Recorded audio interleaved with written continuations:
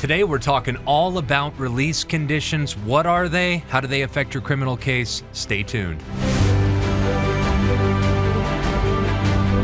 This is attorney Andy Marcantel and attorney Marc J. Victor. We are the partners at the Attorneys for Freedom Law Firm here today with our next installment in Fighting the State. How you doing today, Marc? Good. I'm excited to get started on this one because, as people can probably tell from watching these videos, we just love to talk about this These stuff. are my favorite videos. Yeah, and I don't even know how we're going to get started, what we're going to say. I mean, I got a few notes here about some things, but for the most part, this is just us yakking about release conditions. It's another day at the office for us, frankly, because as part of our role as criminal defense attorneys, when people come in and meet with us and consult with us, and, you know, a lot of times people are coming in, it's the heaviest thing they've ever had to deal with in their life. Yeah. They're being charged with a crime. Maybe they're looking at a felony. Maybe they're looking at prison time.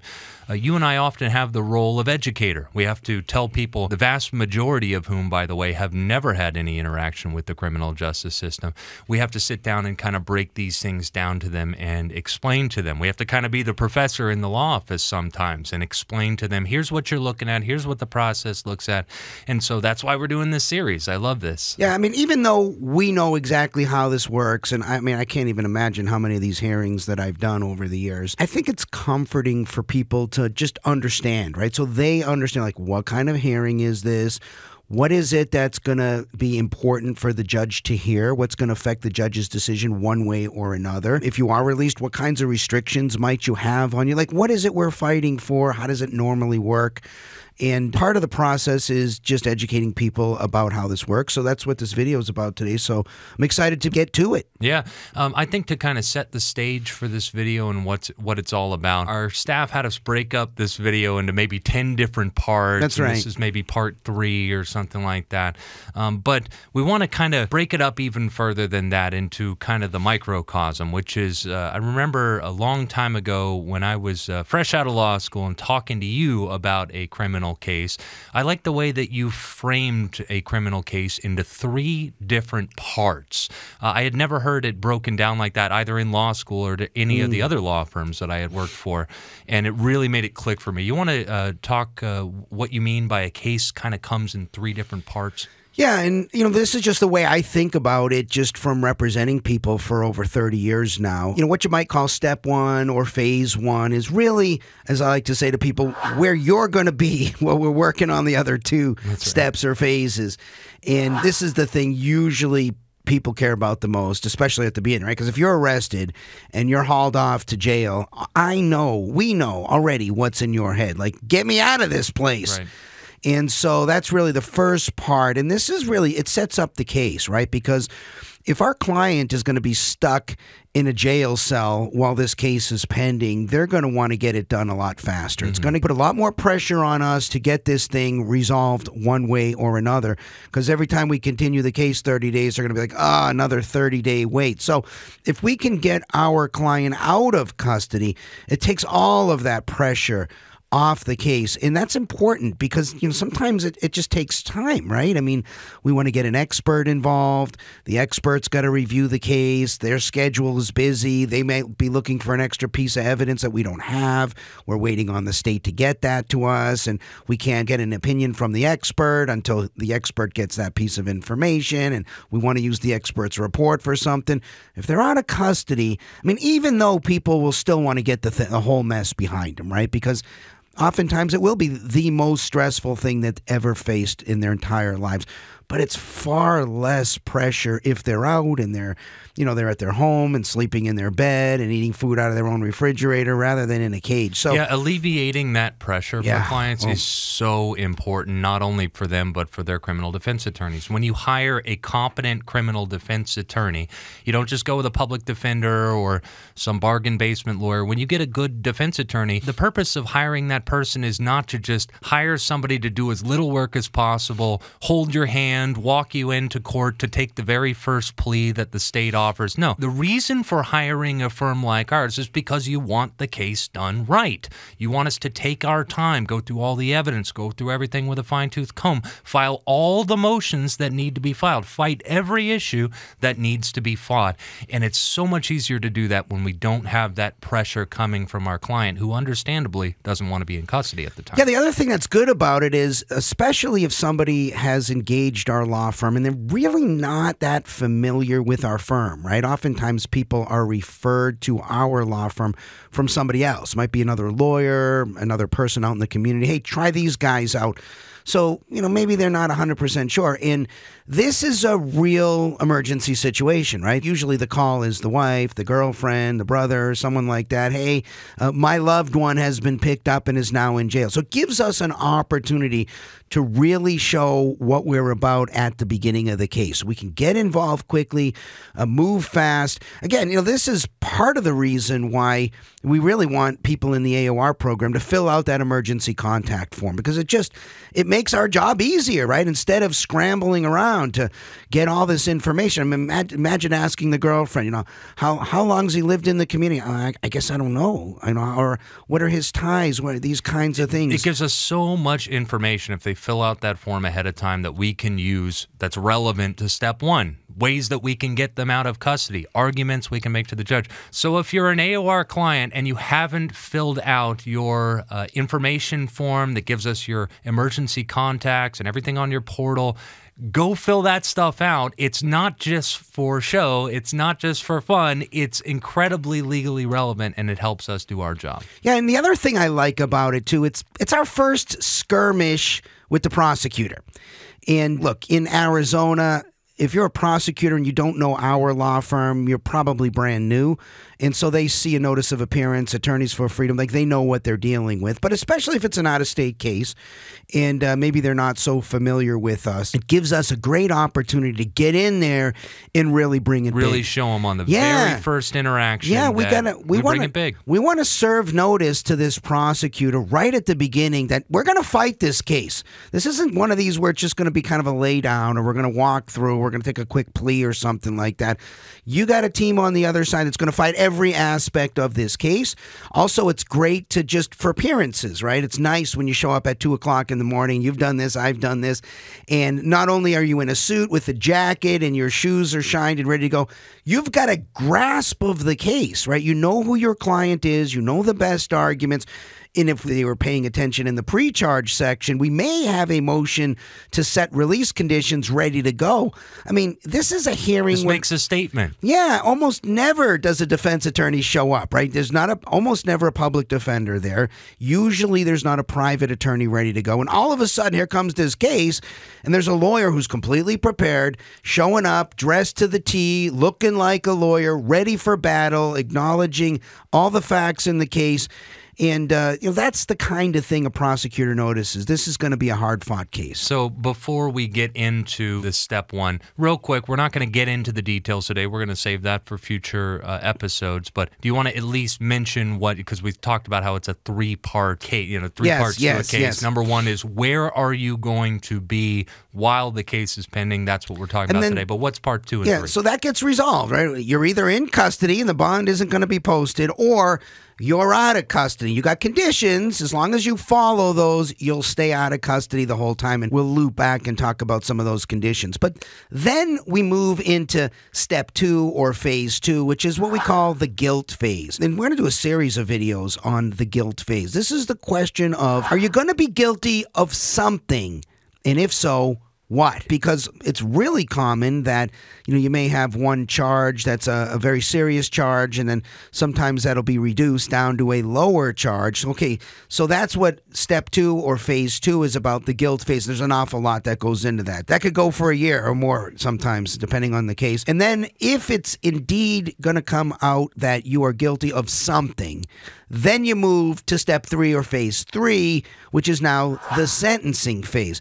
Sometimes people overlook this, and they don't really think that, okay, now we're on the downward, we've taken a plea, and you're just going to go and do a quick sentencing. And they might think that because they've maybe watched a lot of these. And if you go to court, people who aren't familiar with this, just go to your local court on what we call law in motion day, where they're doing changes of pleas, they're doing release hearings, they're doing sentencings. The average sentencing's probably 5 to 10 minutes long, right? The prosecutor gets up there and says, yes, judge, he's the worst guy ever, here's why. The defense attorney gets up and says, oh, he's a good boy, and he's never going to do this again, and he feels bad. And then the defendant stands up and says, yes, I've learned my lesson, I have a lot of remorse, I feel terrible. And then the judge pronounces sentencing, and everybody's done. That's not how we do phase 3 Hell no. sentencing. We almost always request something called a pre-sentence hearing. Think of it, I tell people, like a mini trial on the issue of what that sentence is going to be. Sometimes you get a stipulated sentence and everybody knows what the sentence is going to be. Okay, fine. That's a relatively easy one unless you think the judge is going to reject the plea, which it doesn't happen very often. But in most cases in that phase 3, there's a range, right? So you took a deal. There's the worst thing the judge can do, the best thing the judge can do, and things in between. There's a lot of play there too. And I like to tell people, I make a football analogy here.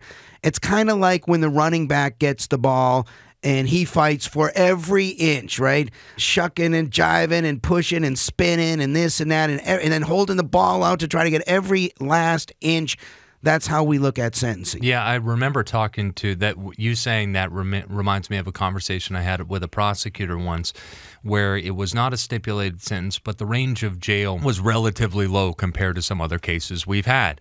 And I set it for a pre-sentence hearing, and the range was anywhere between 6 months to 8 months of jail.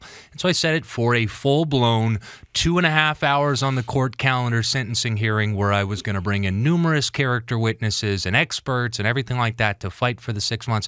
The prosecutor contacted me and said, really? You're setting it for a 2.5 hour hearing on the court when all we're squabbling about is 2 months? And I said, you sound like somebody who's never spent an hour in custody before, because I guarantee you that means something to my client. I'm going to fight for every inch. Yes, sorry to inconvenience you, prosecutor, but we're setting it for 2.5 hours. I'm making my case. Look, if the range was the defendant is going to do 1 day in jail or 2 days in jail, I would fight just as hard whether it was a range of 1 year to 20 years, because that extra day is a big deal. I mean, we'd bring in witnesses, we'd bring in experts, we'd make big arguments. We'll take up the full day in court if we can to make that argument. And the good news here, and we're probably straying a little too far from this video, but just make this point.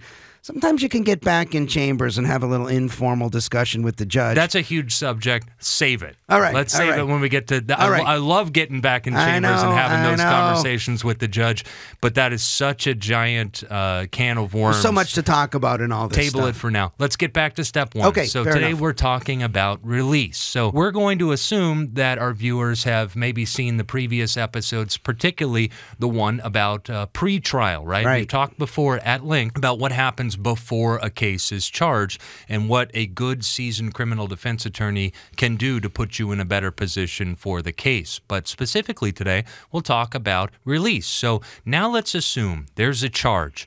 Now, one of a couple of things is going to happen. One thing that they could do is they could send you a summons that has an initial appearance date. Sometimes it's called an arraignment. Sometimes it's called an initial appearance hearing. Sometimes it's called a pretrial conference. But bottom line is a summons is where they actually send you a notice saying, you are charged with a crime. Here's your court date. We'll see you then.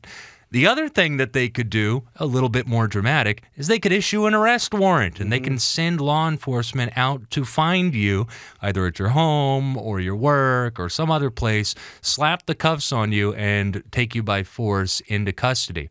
Now, if they go that route, they're going to have to set an initial appearance pretty soon. It varies per jurisdiction. Here in Arizona, they got to put you in front of a judge within 24 hours. But the point is, you're going to get a hearing pretty quick if they go that route. If you get that summons that says, hey, you've been charged and you are to appear in court on such and such a day, that's a really good sign. Because 9 times out of 10, if you walk into court for the hearing, for the judge to decide the question of release, the question of whether you're a flight risk is pretty much resolved, right? Because, that's one of the things the judge is going to think about. Is this guy going to come back for trial? Well, look, Judge, you just told him what the charges are, and he just walked into court knowing what the charges are, having an attorney who explained the charges to him. There's a pretty good chance flight risk isn't going to be a problem. So, although it's not a guarantee, and I have had prosecutors argue for the person who just walked into court to be taken into custody. They're a flight risk, Judge. We want him taken into custody right now. I remember you and I had a case one time where a guy drove across the entire continental United States from the East Coast to Arizona, and the prosecutor still got up and said, he's a giant flight risk, Judge. We should take him into custody right now. I couldn't believe that one. That was amazing. So it's not a guarantee, which is why I say 9 out of 10. It's probably closer to 99 out of 100, really. But that point you just brought up, though, about a flight risk, we should talk about the things that a judge considers and weighs when they're making the determination of release. Yeah, so at that hearing, the judge is going to come out on the bench, and several things are in the judge's mind, okay? And while this isn't an official factor, I think the overview here is the judge is thinking, if I let this person out of custody, am I going to look bad? Is this person going to commit a new crime? And someone in the press is going to call me and say, why did this judge, who might be an elected judge, who might need to be reelected at some point, hey, Judge, why did you let this horrible person out of custody on such a low bond or no bond, and now they've gone and done some terrible thing? I want to interject here real quick. This is not the standard judges should be using. You guys are getting a taste right now of the practical, real-world considerations that perhaps some judges have. But the standard in the law doesn't say the judge is to impose the release conditions most likely to make the judge look good or avoid looking bad. But this is an inside baseball kind of a show. There you go, guys. This is inside baseball. So this is when we know that, right? So we want to make that judge comfortable. Hey, Judge, we got no problems here. This person's not likely. I mean, the two big things, right? Flight risk. What are the chances this person's going to flee the jurisdiction? Well, if they showed up in response to a summons, we got a very strong argument here. It's almost not even worth talking about it. But if they were arrested, you got a big case here. And there are many different things that a judge will look at on this point. And the number one thing is what we call ties to the community. Has the person been living in the community for 20 years? Do they have 3 kids who are locally going to school? Are they involved in a local church or other events? They have a job here? Do they own property here? Or are they more of a vagrant passing through town kind of thing, or bouncing from place to place, no ties to keep them here? Is the person visiting from some distant part of the world? I mean, that makes a big difference, because the judge is thinking, if I let this person out of custody, they're going to be gone, and the chances we get this person back are really slim. And so the flight risk is really, really important information. And so this is, again, and you'll see if you look at that emergency contact form, there are a lot of questions that are calculated to help us make that argument that this person has strong ties to the community. Sometimes these prosecutors will even get crazy with their flight risk arguments and say things like, yeah, we've done research on this person. We found that he has access to boats and planes and all kinds of other things. And maybe he has his pilot's license or his boating license. Maybe he has family in Mexico or some other country, Judge. And so we, the state, think that he's more of a flight risk than usual because of that. So we need to be prepared to rebut all such arguments. Yeah, these are the arguments that come up. It's really common in a federal case where we may suggest surrendering the person's passport, right? Because if the court's holding the passport or a probation department's holding the passport, it's going to be very difficult for this person to travel out of the country. So that sometimes can be sort of the tipping point. There are many other things that the judge will consider. If there's a victim in the case, which means it's not a victimless crime, say it's a real crime, what are the views of the victim? And so that can be anywhere on a spectrum from, hey, the prosecutor says, Judge, we contacted the victim, we haven't heard any response, to victim doesn't take a position, to victim is really scared of this person and wants this person held in custody and very strongly feels that the person should not be released, to those kinds of things. Let me put a bookmark on this point, because we're going to keep coming back to this over and over and over again. The views of the victim, the state's responsibility to the victim.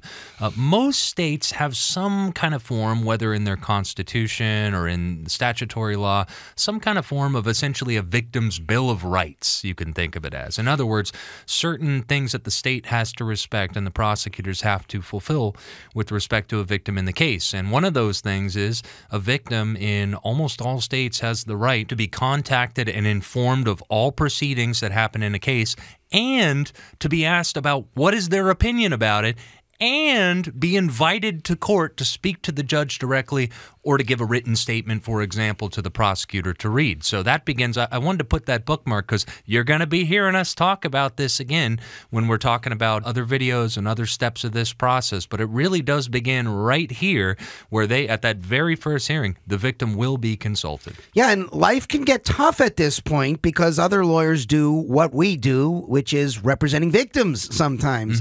And when we represent a victim, we come to court at that release hearing and pound the table and make the case that, no, this person should not be released. So not only does the victim have a right to come there and speak, but victim has a right to hire an attorney on their behalf to come there and speak. So you might be dealing with that as well. And, that can be a two-sided sword as well, because if there's an attorney representing the victim, then it's easy to talk to the victim's lawyer, maybe try to negotiate something in advance, right? And this is, again, it comes back to that emergency contact form. If we know how much of a bond somebody can put up, say, $50,000 is a bond, we know that definitely can be posted. We could go to the victim's attorney and say, hey, look, I know the victim wants this, that, and the next thing. And what do you think about a bond at, 25? And they say, now, how about 75? And we say, what about 40? Okay, deal. Or at least we know you're getting out. Yeah, That's I think the we goal. mentioned that in our pre-trial video. All we're about to say about the initial appearance hearing and the fact that it's kind of scrappy and we're going back and forth about release conditions, we can make that all moot and we can make it much less dramatic, which oftentimes our client prefers. They like to know when they're walking into court that they're walking out again for sure. We can make this all moot by just making a stipulated deal with the prosecutor ahead of time. But back to the factors that the judge considers. So we have the ties to the community. We have the views of the victim if there is a victim in the case. There's also another factor, which is this person a danger to the community? The danger to the community can be a big one.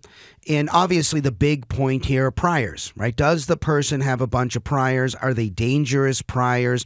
The worst prior you can have in a case, in almost any hearing like this, is a failure to appear. Right. Strangely enough. Not a very serious crime. It's usually a misdemeanor or something like that. Yeah, but if they got prior failures to appear, man, that prosecutor is going to be hopping up and down and say, Judge, here's what happened in a previous case. There was a hearing that was set, and the person didn't appear, and they got charged and convicted of essentially knowingly failing to appear, and that's a big strike against you. Now, sometimes there's arguments, right? You can come in and client will say, well, I didn't have notice, I didn't know, or there was some emergency, or you can try to mitigate that, but that's the kind of thing you need to know in advance, which is, again, worst thing that can happen to us is to show up in court and learn about it for the first time. Yeah, you do not want your attorney, I mean, the state's going to have your criminal record, the judge is going to have it in front of them. You don't want the only person in the room to not know that, be your attorney. Yeah, and so this sort of blends into something that bugs me about these hearings more than any other aspect of this kind of a hearing, which is really, it's part of the danger to the community analysis, but it's the nature and circumstances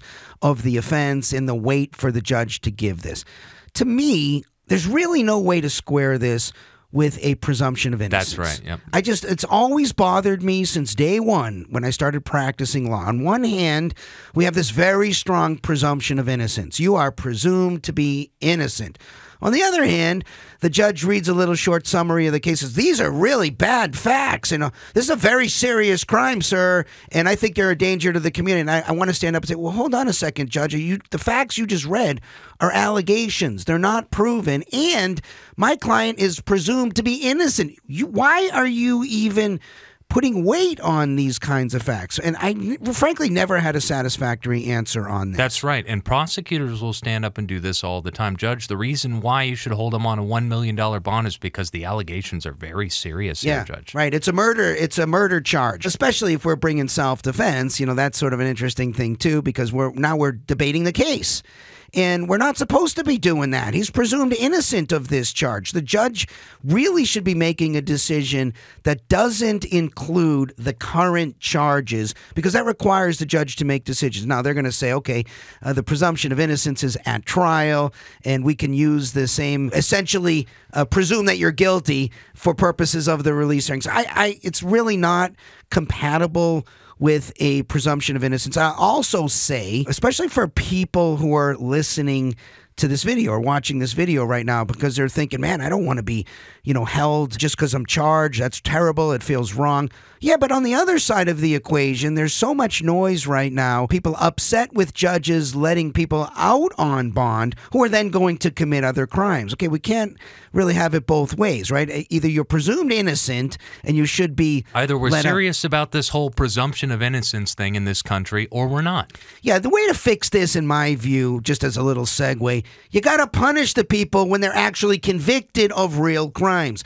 Real crimes include things like shoplifting, breaking windows, theft of places like Sam's Club and Costco and Walmart, these kinds of places. Those people need to be prosecuted, and if they're convicted, they need to be punished. That's where you deal with people like this, not next time they're arrested and say no bond for people who are charged with crimes. Is that really a position we want to be taking as Americans? What we're really saying here, when you argue the judge shouldn't release somebody, they should not release them on bond, what you're saying is, I want to delete the presumption of innocence from American jurisprudence. Right. There are a lot of other arguable factors, too, that we hear from the state when it comes to danger to the community. You mentioned priors. If somebody's charged with a crime of violence and they have numerous violent priors, they will definitely make that, and the judge will definitely consider that. Also, whether they have gang affiliations is often brought up. Whether, if it's a victim crime, whether the same victim or similar circumstances were involved. So these things are all used by the judge to say, oh, yeah, or by the prosecutor, rather, to argue this guy's a danger to the community, judge. So independent argument from the flight risk issue. If you release him out, there's just a higher chance that he's going to go out and hurt somebody. And how the judge, as you mentioned earlier, how the judge may interpret that is by saying, oh, okay, there's a higher chance I'm going to look bad if I release this person out into the community. Other things we look for, if we've got evidence that the person is not under the influence of drugs, right? If a judge thinks this person's addicted to meth, the judge is going to think the chances of this person getting released and committing future crimes are really high. So if you've got something, maybe you were working on the case in the pre-charge phase and you've got a succession of negative drug tests, this could be something really good. Or an inpatient check-in at a hospital or something like that. Something showing that they have taken proactive steps to stay clean. And then something else that I think can really sway a judge. If you got somebody and they're out in the community and they're working a job, they're full-time employed, and you get a letter from the supervisor who says, look, if this guy stops coming to work, we got to fire him. We cannot hold his job. That can be strong information, too. So sometimes, I'll tell people, if we've got time, make sure you're working full-time. Can you get 2 jobs? Work 2 jobs. Can you get yourself enrolled in school, right? Because we want to make the argument, not just at the release hearing, but also at a sentencing, right? If the judge is making decisions that this person is now acting as a good citizen, and why upset the apple cart and keep this person in custody, cause them to lose their job. Wife may not be able to support everything. Kids could lose the house. They're on welfare. You can see this sort of chain of an argument here you can make. So essentially, you got to be creative, and you really want to make it hard for that judge to say, I want this person to stay in custody. That's right. And every jurisdiction has a different legal standard that the judge is supposed to follow. I really like the way that Arizona's is worded. The judge is required, and we've said this directly to the judge before, Judge, you are required today to give the least onerous release conditions that this court can possibly give in order to secure my client's presence at future court dates. It's so succinct. Yeah, the language is to be reasonably assured of their appearance at trial. Look, there's no guarantee, right? Anybody can... I'll also say, too, I've had very few clients who have actually absconded. And again, this is in the thousands and thousands of cases, most of them major felonies in my career. Very few who have actually absconded. And of those... Hey, stop speaking lawyer. What do you mean by absconded? They've taken off. They've fled the jurisdiction. They've said, you know what? I'm not showing up. Thanks, but no thanks. I'm done being prosecuted. See you later. Yeah, it happens sometimes. I can only think of one who didn't get brought back. and they will bring you back from a foreign country. If you think you're going to take off and go to Mexico, of course, depending on the charge, right? If it's a misdemeanor, they're probably just going to put a warrant out for you. They may not even extradite you if they pick you up in another state.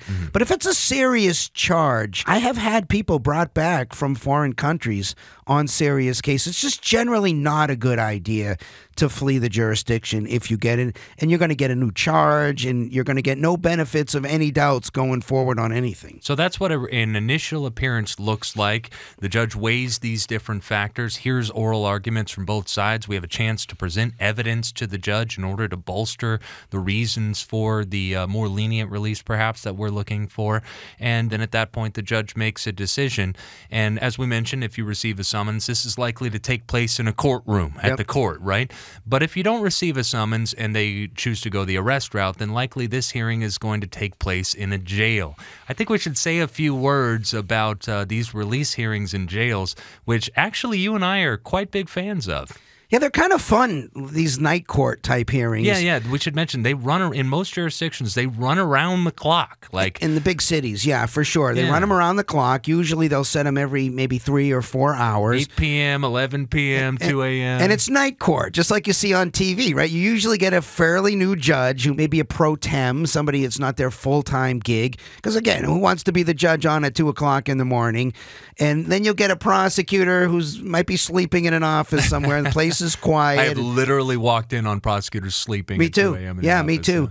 And it's kind of a fun little hearing, and they parade these people up. Most of them are still in street clothes. A lot of them are falling asleep. It's sort of a strange situation. You might be meeting with your client in the corner of some jail cell somewhere, quietly whispering. Again, this is what we want to avoid, doing an interview right here, right 5 minutes before the hearing. This is why the emergency contact form. But yeah, they're interesting hearings. Almost never is there going to be another defense attorney there. Usually they will put your case to the front. Sometimes, in fact, I'd say oftentimes, you can get that judge and that prosecutor together and have a little meeting back in chambers. You might be able to broker an agreement right there, which could make a lot of sense. Take the pressure off. I tell my client all the time, I'm going to go in and speak with the judge and the prosecutor. If I come out of that thing with a smile on my face, you just keep your mouth shut. That means you're getting out. Yeah, these hearings are fun. I call them late-night freedom fights, and it is really fun to show up in that type of a setting where, frankly, nobody really expects that you're going to show up, and to really advocate for your client and send a message to the state from the very, very first encounter that you have with them on the case. We're not screwing around. We're here to fight. Yep. So if you do get released, of course, if you're not released, then okay, you're stuck in the jail, and that's that. We can talk about, too, getting a review of that order. That doesn't mean you're going to be there necessarily for the rest of the case. I definitely want to talk about modification of release conditions. You want to go there now? Well, I think it would be good before we hop there to talk about what are release conditions. Like, let's give some examples of what release conditions could be, because the judge has a ton of different options, right? Yeah, the judge's attitude here is, look, I could keep you in custody if I wanted to. I'm letting you out. There's a lot of strings attached. I'm going to put any strings I want on there. If you don't want to comply with these strings, you got a place to sleep right here. I remember judges saying, Mr. Victor, if your client doesn't want to come to court, I'll give him a free ride. I'm like, no, Judge, it's okay. We're good. If he's having trouble finding somewhere to live, I got somewhere for him to live, counsel. The jail cell right here. Yeah, so that's the judge's attitude. So you better follow these release conditions. They always are going to have the same first release condition. Don't commit any new crimes. If you commit any new crimes when you're released, that's almost always what we call a term 1 violation. This is a real pain in the neck because now it makes it hard to fight this, right? Yeah, we use the same terminology, by the way, for probation violations. Yes. If a new crime is committed.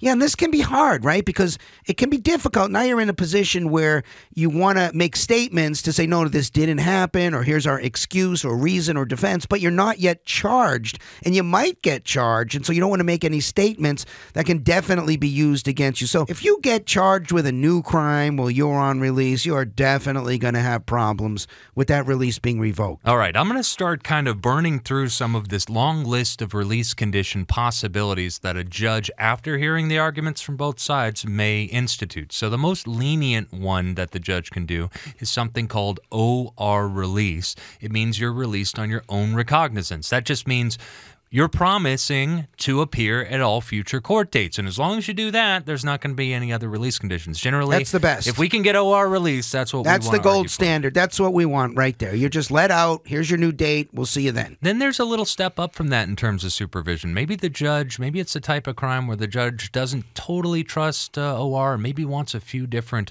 conditions, additional conditions imposed, but he doesn't want to hold you in custody. So they might release you to something that's often called pretrial services. Pretrial services is basically there's a department within usually probation departments, and their job is to make sure that people who are currently charged with crimes show up to court, check in every now and then they have the right sometimes, depending on the charges, to put some additional things into play. We should probably back up just a tad too, because just because you're released to OR doesn't mean there are no other conditions, right? There are going to be some standard conditions like we talked about.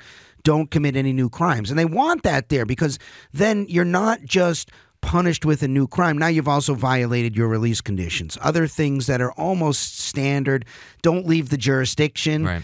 Without permission. Yeah, without permission. And the jurisdiction could be don't leave the city, don't leave the county, don't leave the state. You could get don't leave the country. I have had people with permission to leave the country even on federal cases. And how you get permission is through your lawyer. Your lawyer has to file something generally with the court and have the judge make the determination you're allowed to leave. Yeah, motion to modify release conditions, really motion common. To allow travel, things like that. Yes, and just on those, it's very common to first try to talk the prosecutor into it. And sometimes you can. Right? If the person's been released for a little while and there's no problems and you got a good reason, prosecutors say, I don't oppose that, it's almost guaranteed to happen at that point. But you're going to get conditions like don't use any drugs, don't use any illegal drugs. I think it's important to note that marijuana is still illegal federally.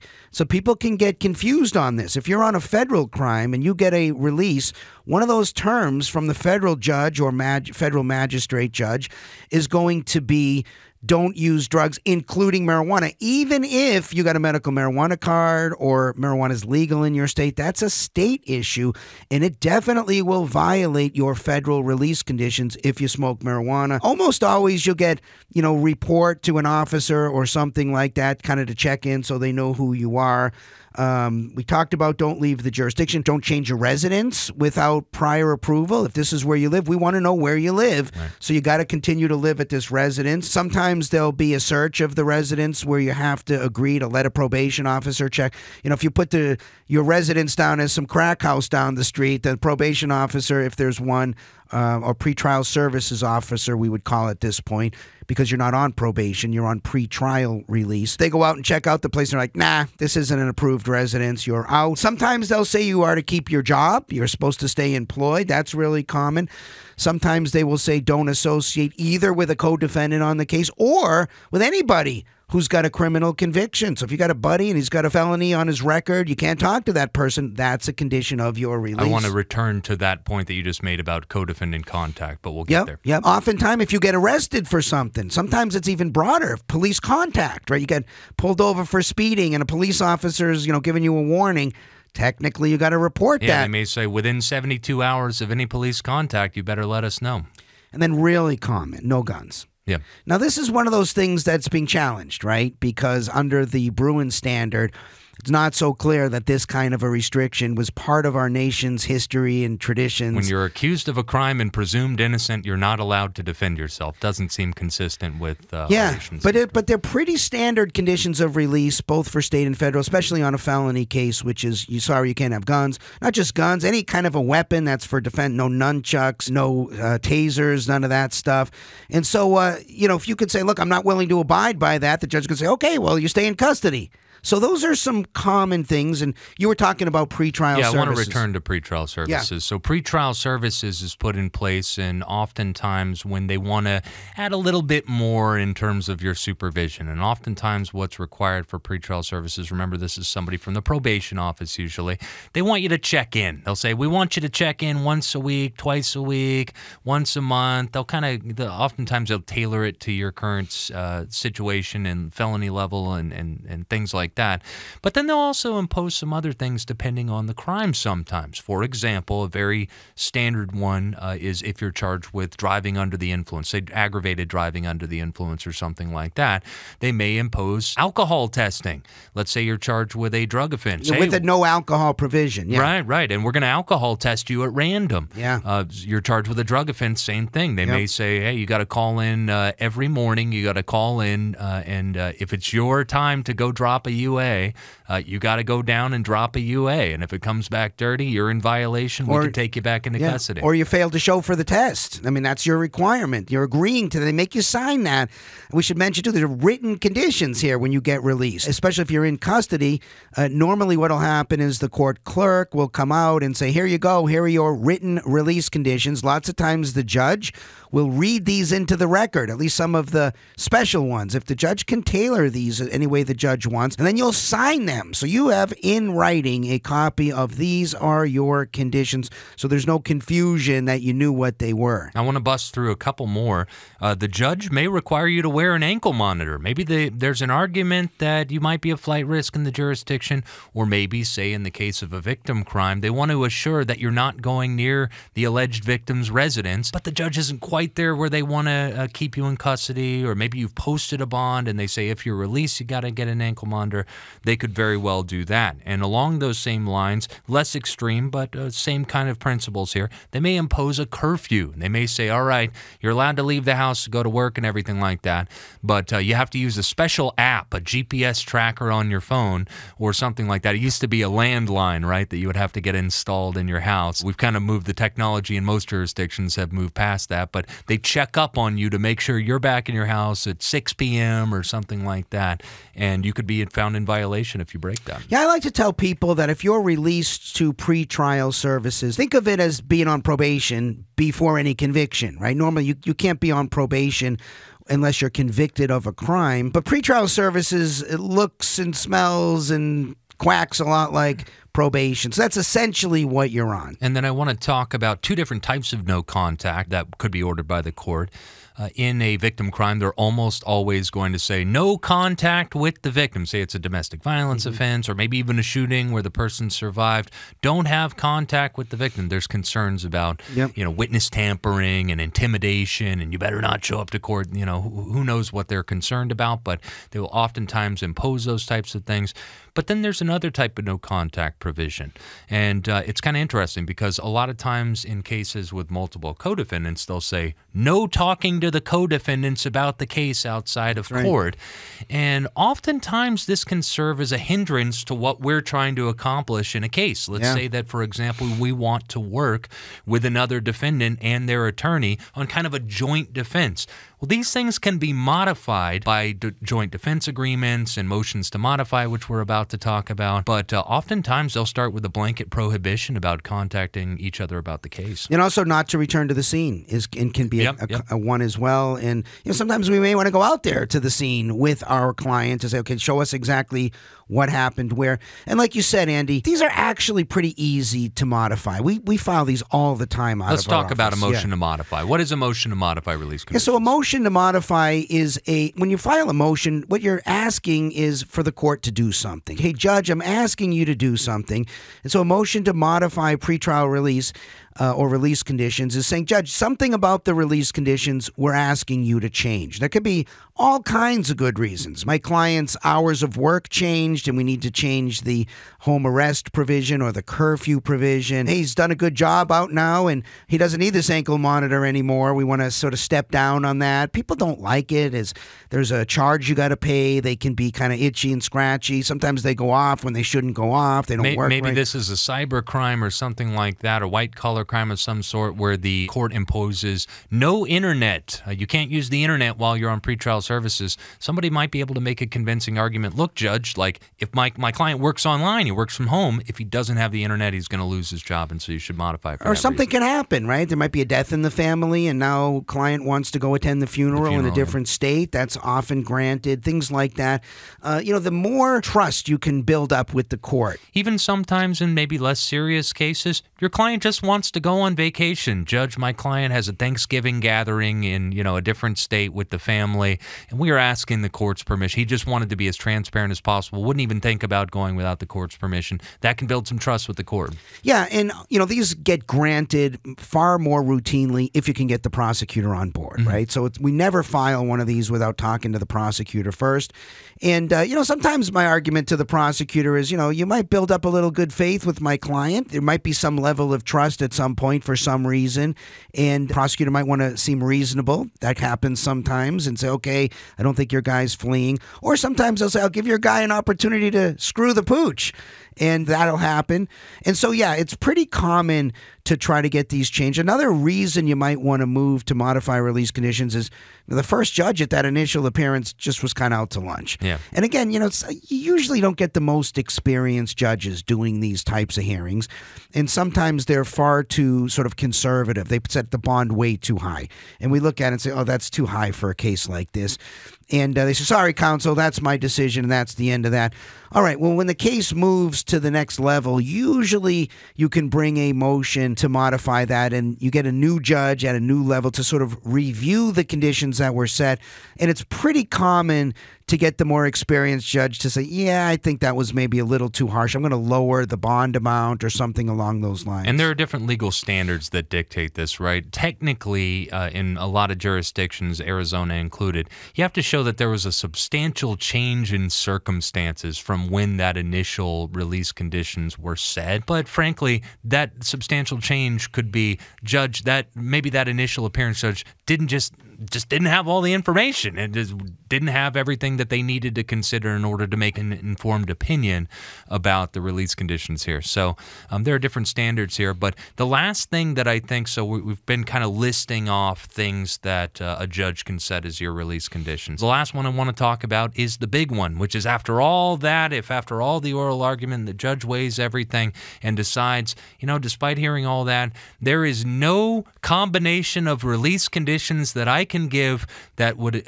secure the appearance of this defendant, I'm going to set a bond. I want to set some sort of a bond, and we should talk about bond. We should talk about the different types of bond, and we should talk about bondsmen. So what happens when the judge sets a bond? Yeah, what the judge is essentially saying is, look, put some money up. And there are different kinds of bonds. You can have a cash-only bond, which I think we shouldn't have. It just makes it harder to post the bond, which is, hey, if you can post this amount of cash and post it sometimes with the court, sometimes with the jail, then if you flee, we're taking the money. Yeah, you've probably heard us talk about this before, this issue of cash-only bonds. If you haven't, then review some of our other videos. But we're very opinionated about this. There's an argument that they should be unconstitutional, that they're inconsistent with a presumption of innocence, but I digress. Punishes people who don't have the money to put it up. That's it. Yep. It takes the possibility of a bondsman usually out of the equation. Sometimes they'll still put up a cash-only bond.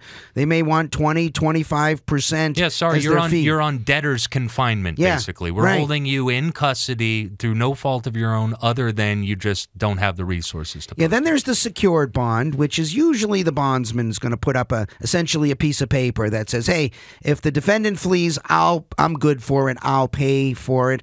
And the bondsman's going to want usually about 10% of the total amount of the bond as a fee and a lien on something. So that bondsman's not dumb. That bondsman says, hey, if I got to put up the money for this collateral, I'm not going to be out the money. I'm going after you. I'm selling your house. I'm selling your car, your jewelry, whatever. I'm in business. I'm trying to make money. I'm not trying to lose money because your dumbass fled the jurisdiction. Right. So those are the different kinds of bonds, how high they are. And of course, in some cases, there's no bond at all. And this is really common in the federal court. Sorry, you're detained. You're detained. There is no bond, no amount you can put up. We're not letting you out of custody.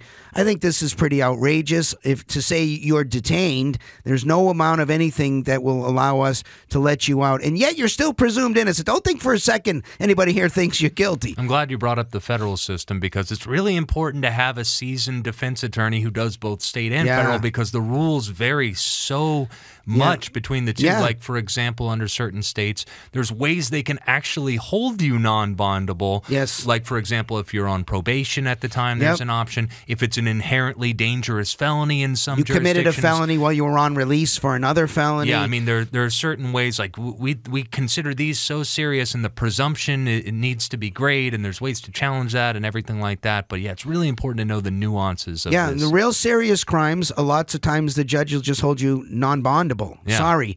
You're entitled to a hearing on all this stuff, but it doesn't mean you're going to win the hearing. And the way it shakes out, if the crime alleged is really, really bad, you're going to be held either on some crazy, hugely high bond or no bond at all. That can be very difficult, and there's no, in my opinion, there's no way to square that with the presumption of innocence. So now the judge has set your release conditions. It's something from the menu of all the different variations that we just laid out, and the case is now proceeding along, and it goes to the next video we're going to make, which is just the regular flow of the case, the procedure. But the last thing I want to talk about in this video briefly is what happens if you violate your release conditions. Whew, that's always a bad scene, right? Yes. It's horrible to get that call that from the prosecutor, hey, you know, we're picking your guy up, or we've picked your guy up because your guy's alleged to have violated. Look, this is an important enough change in status, right? You're out, and now they're trying to bring you back in saying you violated. You are definitely entitled to a hearing on this, but it's not proof beyond a reasonable doubt. It's a much lower standard. Yeah, so lots of times the person will be just arrested, taken into custody, and then we'll set a hearing, and the evidence will be brought about why the person violated.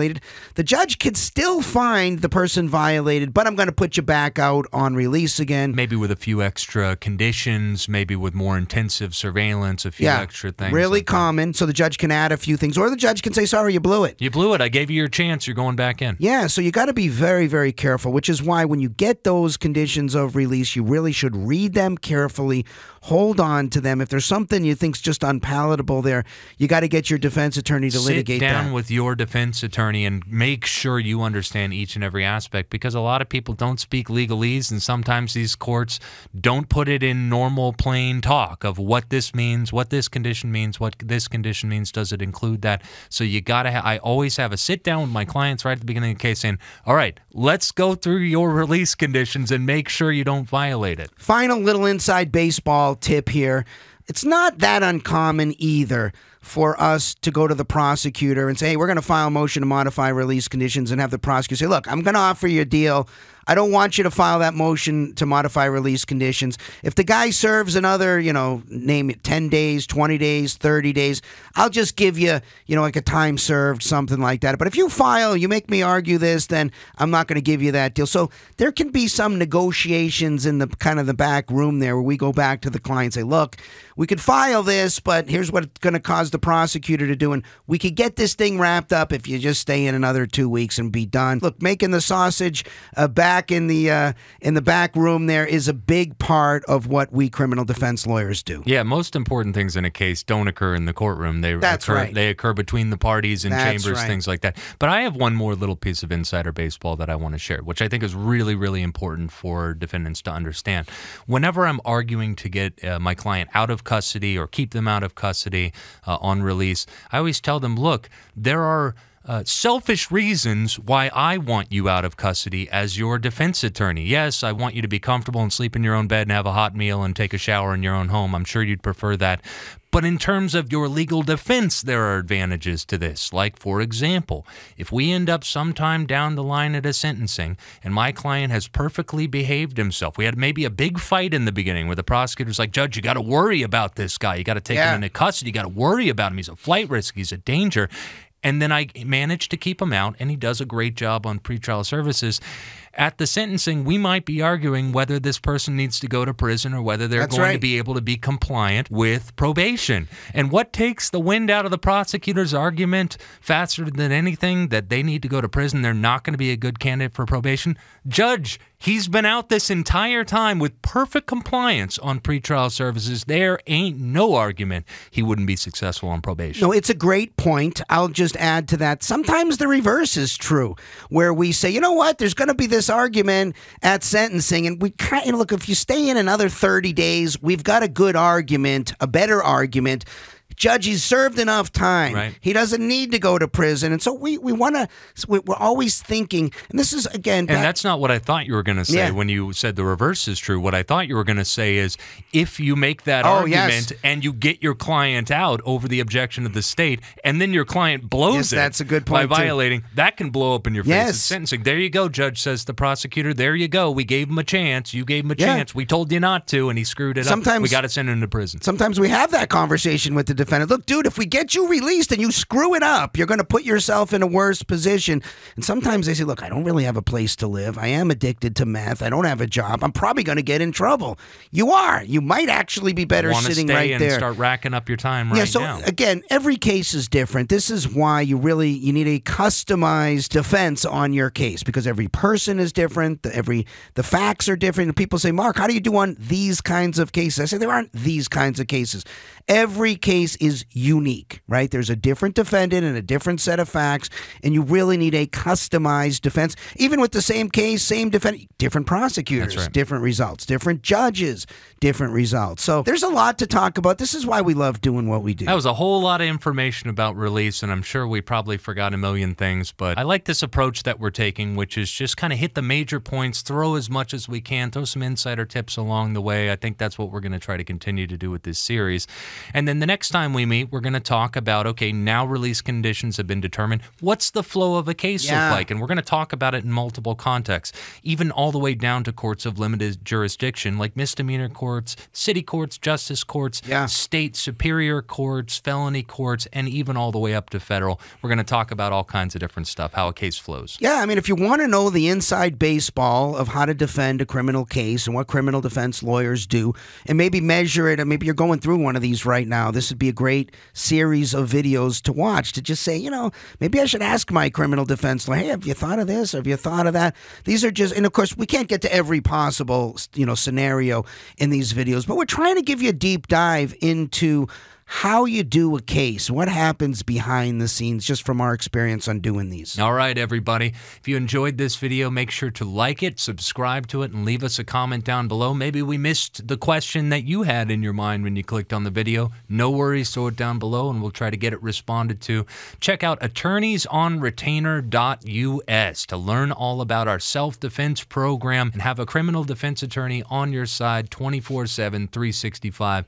And to learn more about our law firm, attorneysforfreedom.com. Learn about our philosophy and how we defend people. Until next time, this has been Attorney Andy Marcantel and Attorney Mark J. Victor. Peace.